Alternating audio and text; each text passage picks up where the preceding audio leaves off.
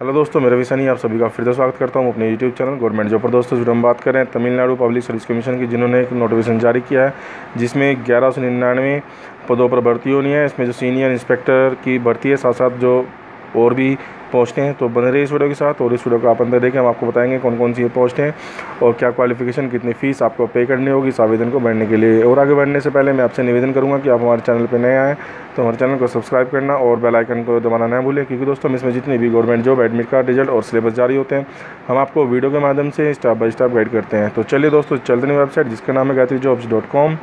और ये जो पोस्ट है TNPSC सीनियर इंस्पेक्टर रिक्रूटमेंट 2018, हमारी जो वेबसाइट है gayatriyjobs.com, वहाँ से भी जाकर आप चेक कर सकते हैं। और इसका जो लिंक है मैं आपको वीडियो के डिस्क्रिप्शन में भी प्रोवाइड करा दूँ, जिससे कि आप अपना जो आवेदन है वो कर सकते हैं। इसमें जो डिपार्टमेंट नेम है तमिलनाडु पब्लिक सर्विस कमीशन है। टोटल जो पोस्ट है 1199 है।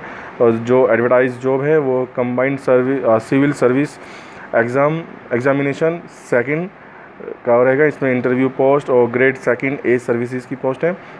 इसमें आप देख सकते हैं इंपोर्टेंट डेट 11 अगस्त आप इस फॉर्म को भर सकते हैं। लास्ट डेट जो है वो उसकी 9 सितंबर 2018 है।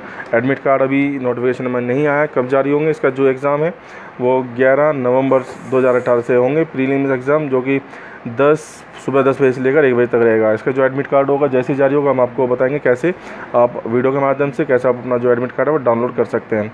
टोटल जो पोस्ट है वैसे मैंने आपको बताई 1199 है। और जो पोस्ट नेम है और सामने उसकी जो टोटल सीटें हैं वो भी यहाँ पर दी हुई हैं। तो इस सभी पोस्टों के जो उसमें आप आवेदन करना चाहते हैं तो आप यहाँ से चेक कर सकते हैं। एज की हम बात करें तो उसके अंदर 20 से लेकर 30 साल की आपकी एज होनी चाहिए सब रजिस्ट्रार के लिए। और प्रोबेशन ऑफिसर के लिए जो एज होनी चाहिए वो 22 से लेकर 30 साल की होनी चाहिए। तो यहाँ से सब जो पोस्ट हैं उसकी जो एज आपकी होनी चाहिए वो यहाँ पर दी हुई है। फ़ीस की हम बात करें तो उसके अंदर जो प्रीलिम्स एग्ज़ाम होगा उसकी 100 रुपये फ़ीस आपको पे करनी होगी। मेन एग्ज़ाम की जो फ़ीस है वो 150 रुपये की, रजिस्ट्रेशन फ़ीस जो रहेगी वो 150 रुपये रहेगी। क्वालिफिकेशन जो आपकी होनी चाहिए वो पोस्ट के अकॉर्डिंग है, वो आपको नोटिफिकेशन में बताएंगे। जो उसका नोटिफिकेशन आया वो यहाँ पर आपको क्लिक करना है तो आप इनकी जो ऑफिशियल वेबसाइट है उस पर आप पहुँच जाएंगे। यहाँ से जो डिटेल है पूरी जानकारी इस भर्ती के बारे में आप ले सकते हैं। इसमें पोस्ट का नाम भी दिया हुआ है, name of service, number of vacancy और सैलरी।